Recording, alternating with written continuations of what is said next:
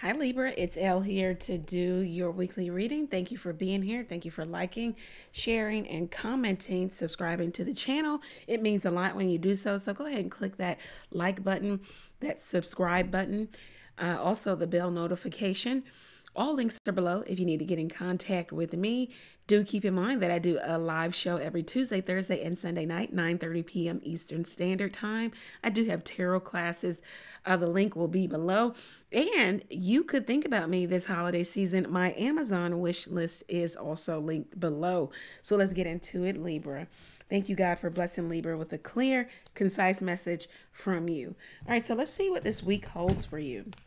Let's see what the week holds for Libra. What does the week hold for Libra? What does the week hold? Whoa, okay. All right, so you got young male here. Okay, so, and then dating. You could be dating somebody who could be a pro athlete or an athlete of some sort. They could be athletic. They could have a nice car. This person is dating other people. They may not be exactly serious about the relationship right now. Yeah, young male here, pro athlete, nice car, about town. They get a lot of attention because how they dress, what they drive, where they live. They go on a lot of dates, or they're dating multiple people here, Libra. So that's what you could be dealing with. Let's see what the advice is for you. What is the advice for Libra this week? You could be the young male also, Libra. And if you're not young, then it's that you have this youthful vibe about you.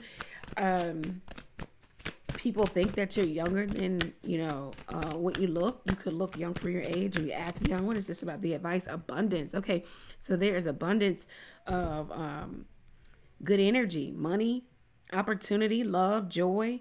There's no need to worry, okay? Because do keep in mind, if this person isn't serious about settling down, dating you exclusively, do know that there's something or somebody else here, okay? There is an abundance of good energy, of options also. So that's really good. Abundance is just overflow, more than enough. So do keep that in mind. There are plenty of fish in the sea. Okay, hopefully you are not on plenty of fish. Anyway, let's keep moving. What is the outcome for Libra this week? What is the outcome for Libra this week? Outcome. Okay, and wow, Nine of Pentacles. So it looks like if you are dating, it's not that you really want this super intimate, close, vulnerable relationship. You may say that, but your actions or maybe your energy brings off the energy of Nine of Pentacles type of woman or man, but this is a woman where she keeps relationships out of her home or her heart space. She's not open completely to that, to being intimate, vulnerable, close. She's open to having occasional acquaintance, fun, opportunity to get out, be around the city or the town. But there's a level of closed offness also. You could be expecting a package here also, maybe even a letter. Some of you have your own business. You're more so focused on you and not really being this open book, wanting to maybe pair a bond with anybody. You're not open to that right now. Yeah. The Hierophant at the bottom of the deck. Some of you could be studying spirituality. Okay. You have the time, the energy, the resources to do so now. You're not working so hard. So you have leisure time, because Nine of Pentacles is definitely all about leisure to do what you want, how you want to do it. You've done the work. Therefore, your fortune, your money is secure.